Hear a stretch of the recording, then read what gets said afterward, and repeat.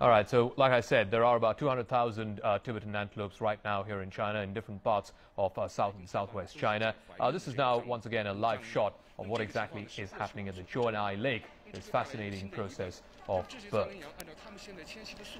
Well, according to the migration speed, they're likely to reach the north, and now they still remain here. Is it because and then the experts will together work out the judgment?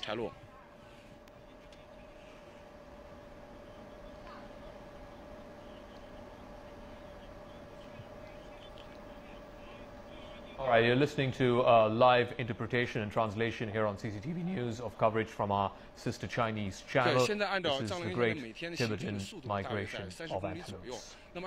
So they're migrating about 30 kilometers per day, and they're walking around the Zhuanai Lake. A very important reason is that right now they're eating the grass in a carefree manner, and they're likely to move northward. And we found out that there are also some wolves and bears around this area.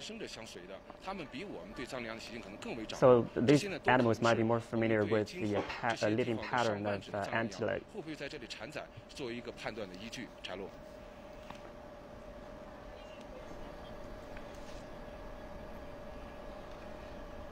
This is an annual migration that happens every year. Right now, the numbers in the area that we're getting a live shot of anywhere between 30 and 40,000 Tibetan antelopes. Fewer scenes that Mother Nature offers, which are more fascinating than the whole process of seeing a live birth.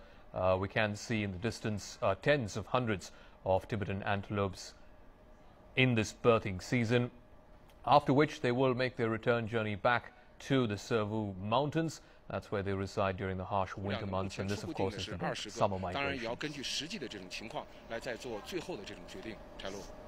So we'll need to continue to make judgments according to the surrounding areas, environment,